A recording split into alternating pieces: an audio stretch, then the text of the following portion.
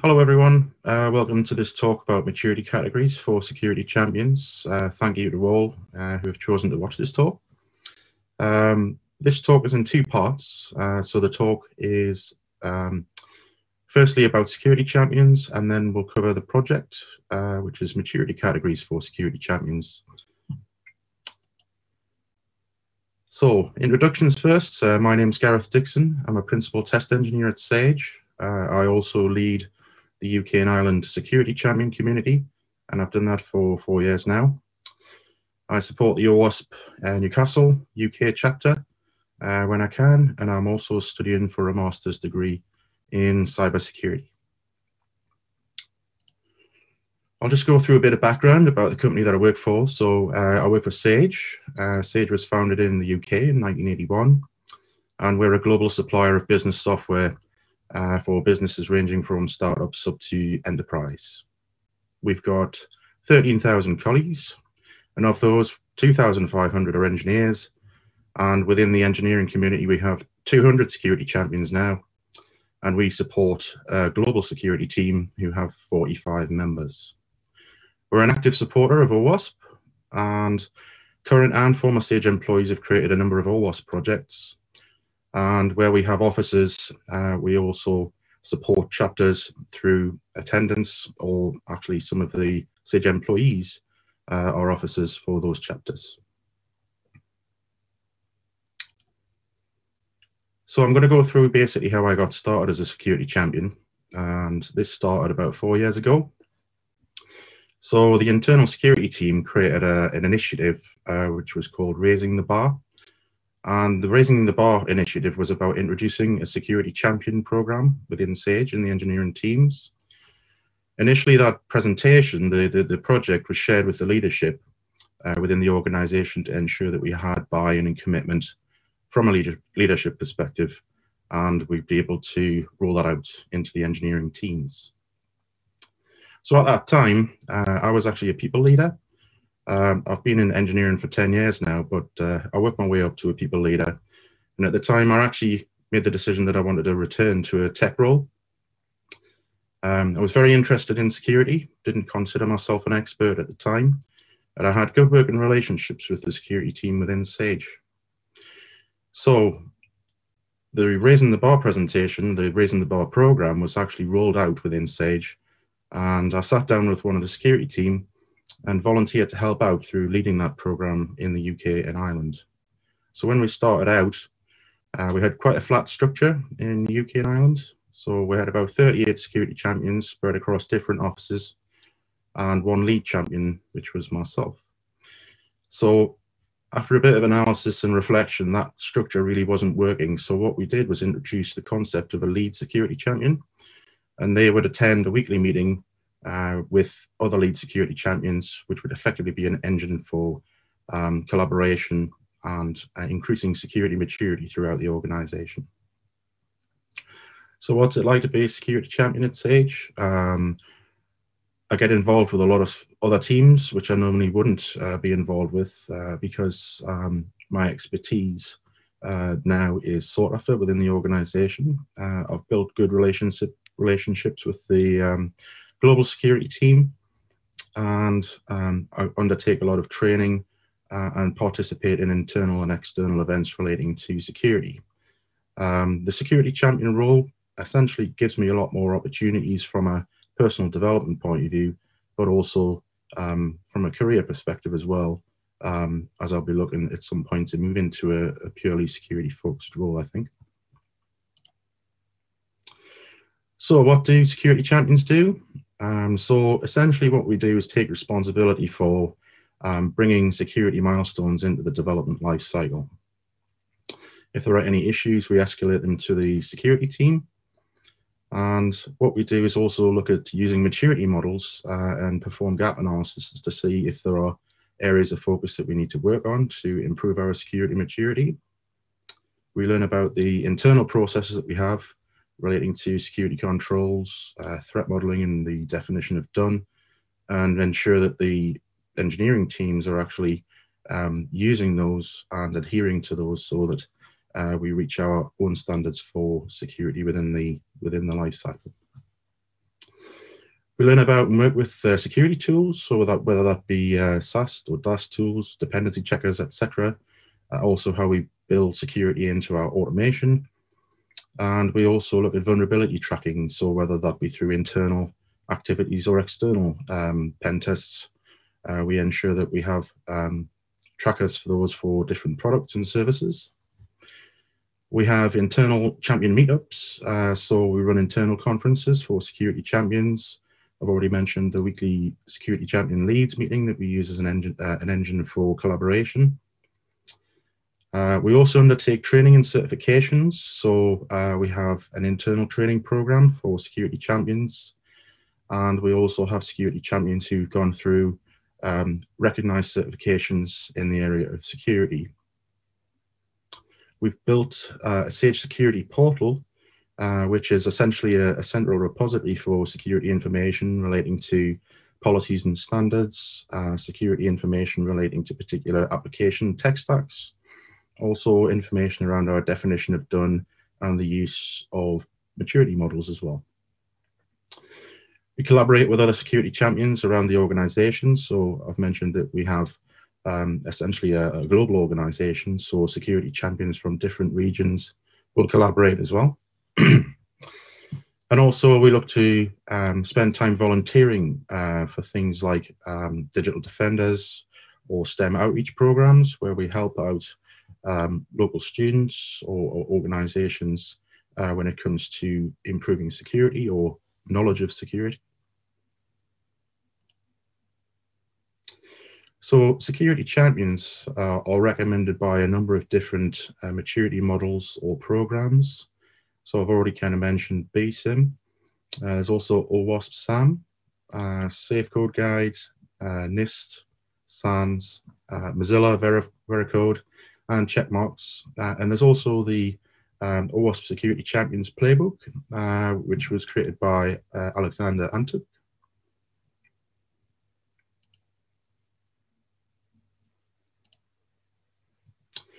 So why have security champions?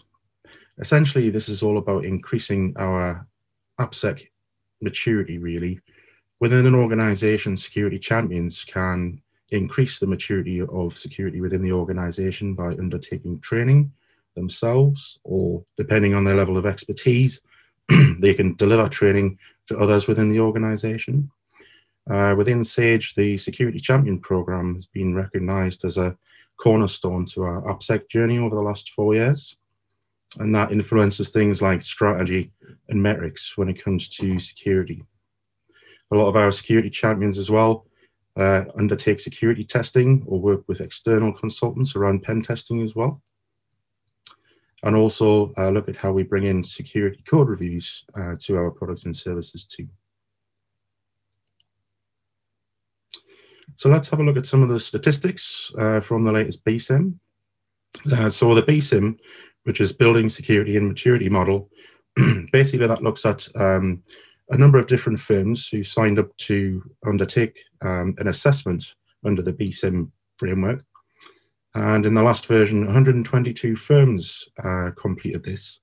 And that represents 468,000 developers, 6,298 satellite members, in this context are security champions, and SSG members, which are the core security personnel within a particular organization. That would be 1,596.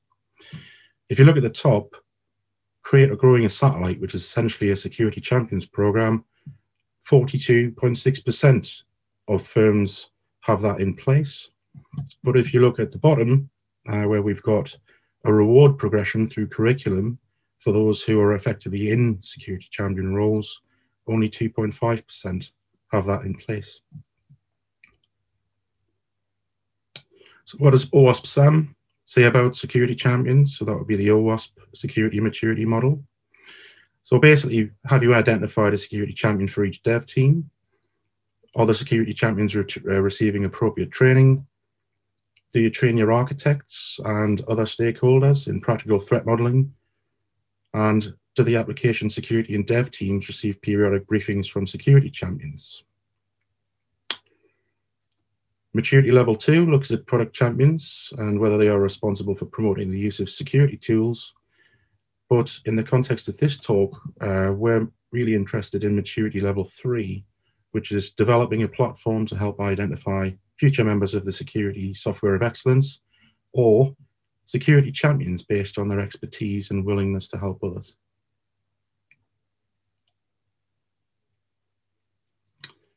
So we want to understand really how we recognize and reward security champions. And one of the key things really that we need to look at is knowledge. So knowledge itself can be a reward, and through personal development and training, increasing your skills and your capabilities is a good thing.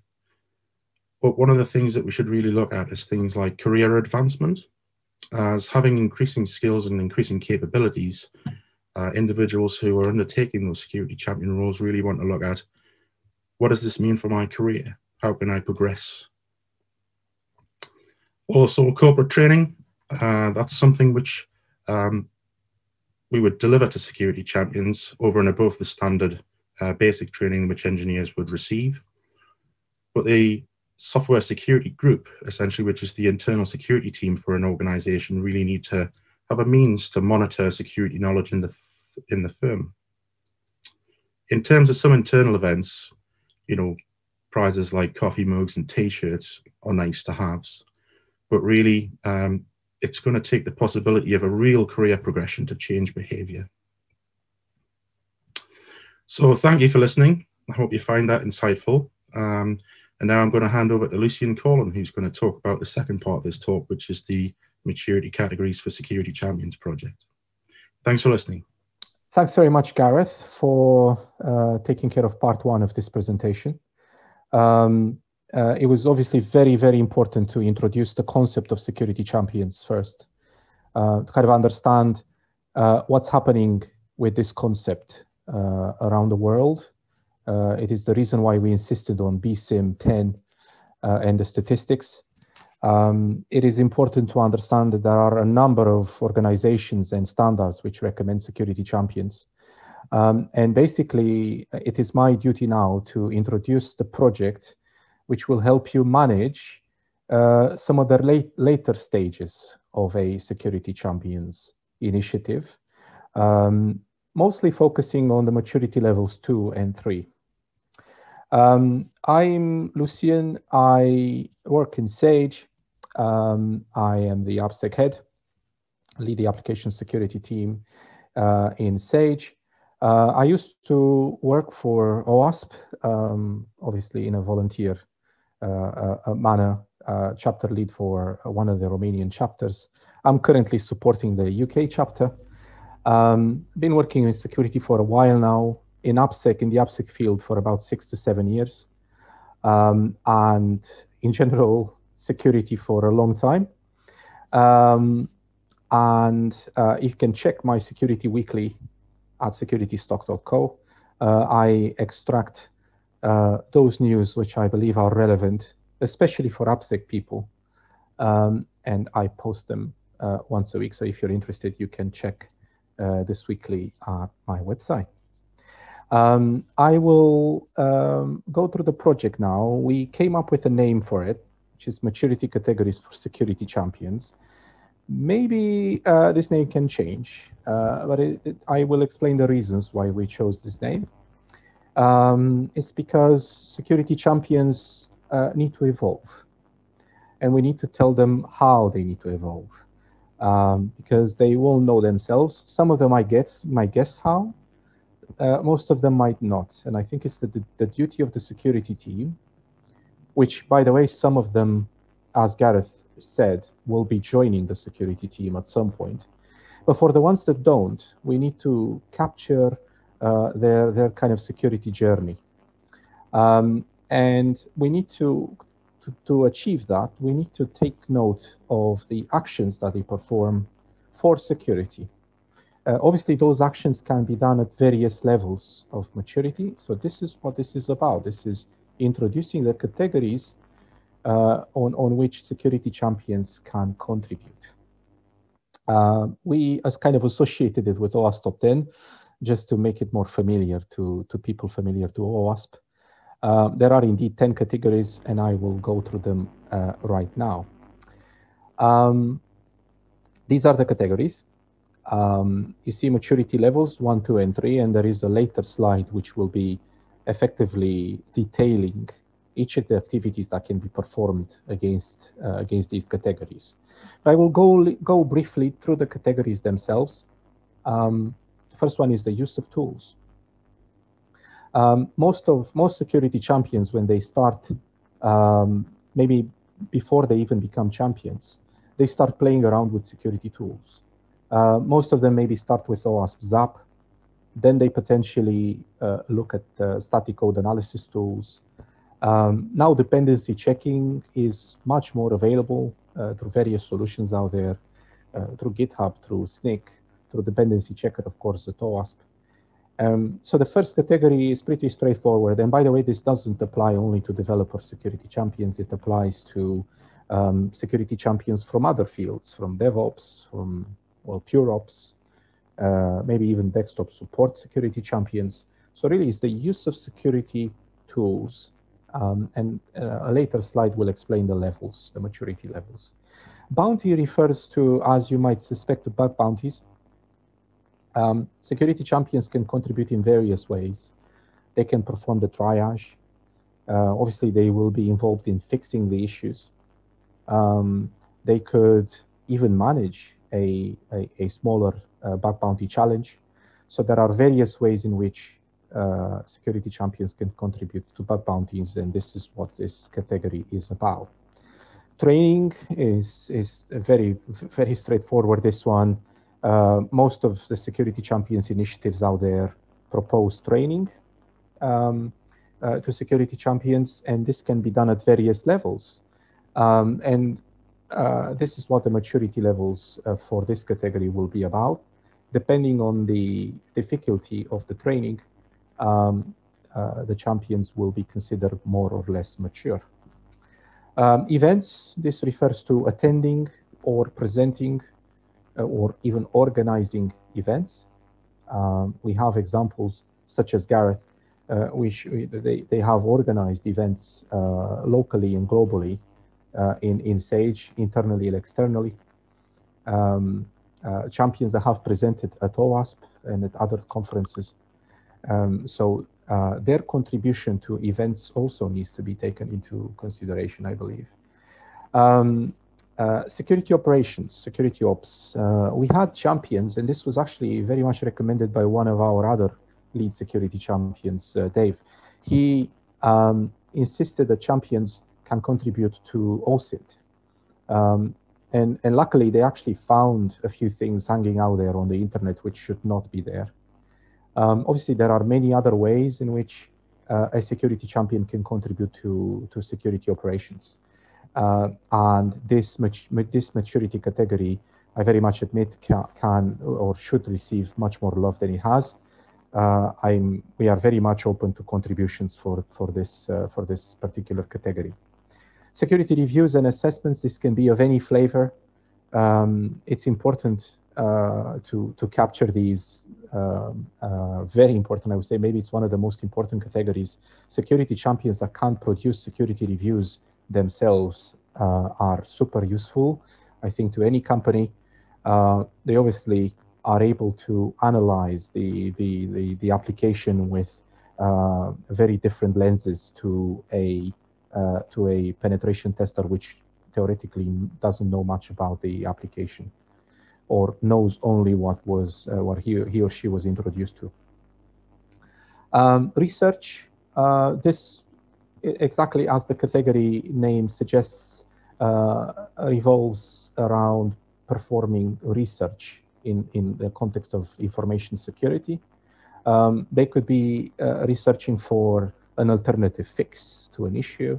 They could be researching for innovative issue 0 days, anything, or obviously it has to go into design potentially as well. So any sort of design patterns specific to security that could be elaborated go into this category, which actually links very closely with the next one, which is development for security. They could be developing tools to be used by the security team or by themselves. There are now automated pipelines for a few years, which use developer or security champions develop tools for automated security testing, for example. This activity would be captured against this category. Reporting, I added this one because I think reporting is important to everyone out there. You need to show the leadership of your business what you're doing. You need to demonstrate progress against your strategy. You need to show that the stats are going in the right direction.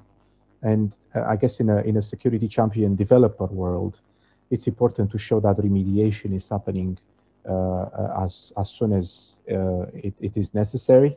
For example, in Sage, you need to fix a critical issue in 2 days. And it's important to show that we have actually done that. And this is what this point is about. Finally, threat modeling. Obviously, it refers to design and the contribution of developers to security and privacy by design. This can also be done at various maturity levels. You can participate in a threat model. You can organize a threat model.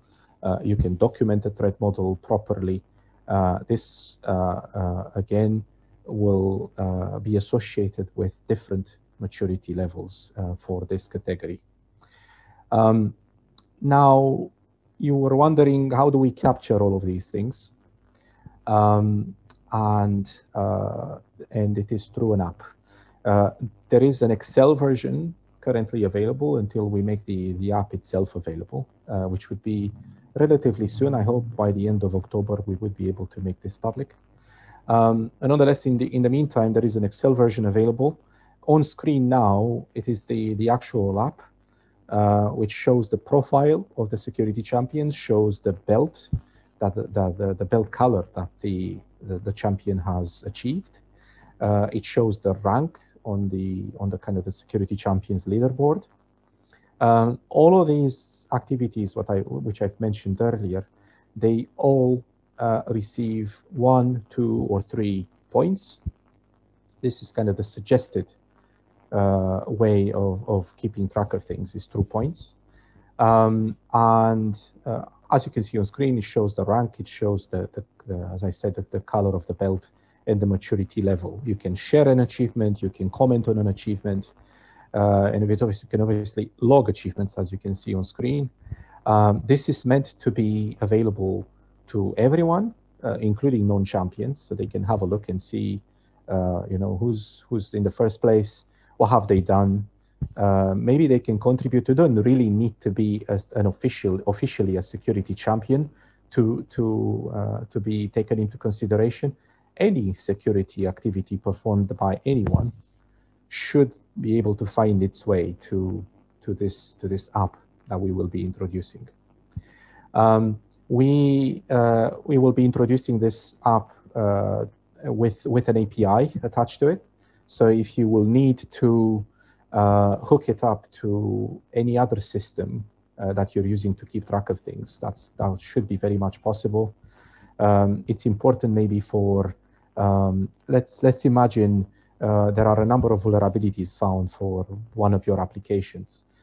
It would be good to know quickly, if possible, or in an automated manner, if the team responsible for that product has been trained, what have they been trained against, what sort of performance they have in regards to activities performed for security.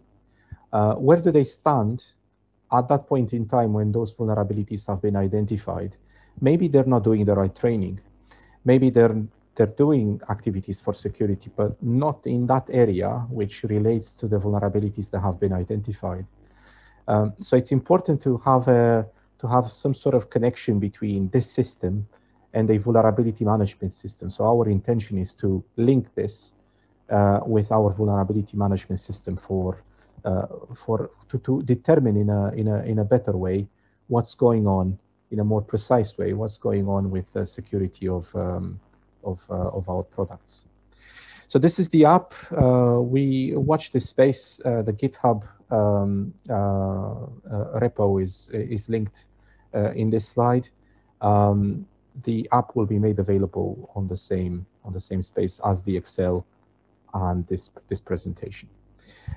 In the next slides, and the next two slides, I have the detailed bits. So effectively, explaining each of the maturity levels for these categories that I've defined earlier. I will not go into detail in this slide. I hope it is straightforward for everyone. The Excel is public and it allows people to comment. So please do contribute to it, and let's make these categories more clear. If this eventually will be pushing the kind of the application security sector towards a world where devs do security by default, and we don't even need to call them champions because they already perform security kind of by default, then I hope it helps us to get there. But until we get there, this project, as I was mentioning at the beginning, we hope it can be associated with maturity 2 and 3 for OWASP, SAM, and BSIM maturity models. The second slide with the detail is the Excel that allows you to keep track of things. Now, this is what the app that I showed earlier will be doing. If you prefer to use Excel, if you prefer to import this Excel or borrow this Excel to use it in your own app or in a different app that achieves the same things, you are very much free to do so. There are two things I just want to mention is there are two things that are important to that this Excel is achieving. One is it is keeping track of your belt color, which would be renewing on an annual basis. I'm anticipating this as a question. Do you reset this or does this go forever? Our recommendation is that this gets reset at every 6 months or 1 year, whereas the leaderboard could potentially continue beyond that year. Because as I was mentioning at some point, some of these security champions will join the security team. I think it is good to see kind of their whole journey since they've become champions, their whole security journey of kind of helping the security team. And finally, I want to kind of end with why we're doing this. And it is to support security champions. We've realized in Sage that recognition and rewarding, whilst it might happen here and there, it wasn't organized properly. Some people were not recognized when they should have been. They were recognized much later or not at all. Things were not visible to the security team, and they were not visible to their managers properly. It will offer an exact view of what are these champions really spending their time on. And as you can see, one of the points on the slide says that this project will help security champions fulfill their objectives towards contributing with how much % of their time to security. Now in Sage it is 10%. But obviously, depending on the on your business, depending on the experience of the champion, depending on the dimension of your security team, as Gareth was mentioning in the statistics slide earlier, the kind of the ratio of security champions to security team is 1 to 4. It will be 1 security person and 4 security champions associated with that security professional. How much time do they need to dedicate? Again, 10% is our recommendation, but it is up to you to determine that. Hopefully, this project could help at determining that as well, because some security champions in Sage have trouble identifying how much time they've actually spent. They have trouble keeping track themselves on the many things that they have done towards helping the security team. Really, it's a way to scale, and this app is a way to manage this scaling. Some champions don't know how to contribute to security. This will help them achieve that. They will grow because they will know what to do to grow. They will be recognized and rewarded. I already mentioned that. They will keep track of their progress. And I don't want to go through all of them, but lastly, I want to mention is building a capability. We don't want security champions to kind of stay flat. We want them to grow, and we want to build that capability. Maybe for certain products, they could take the full control of security themselves, so they don't need to rely on the security team at all, really. Maybe just for advice now and then. Once they have received this advice for a few years, they have contributed to security for some time, and they have proven their expertise. They can join the security team, and some of them have in Sage, and I'm sure many more will. I think this was my part. This is what I wanted to detail in this presentation. I hope it was enough to convince you that this tool is needed, that it was a gap. Many people have spoken about champions as part of OWASP or outside of OWASP. Many private companies or consultancies have mentioned security champions, but I've never seen anyone explain how to manage these champions, especially if they are in a great number, such as we have in Sage. It's about 200 security champions. You can't deal with a number like that without a tool. That's what I wanted to mention. I hope you found this educational, and I hope to receive questions. You can write to my email. You'll find me on OWASP. You'll find me on in other places. There are some presentations with me made in the past as part of the OWASP chapter meetings in London. So please get in contact and ask me anything you need to in relationship to this project. Thank you very much.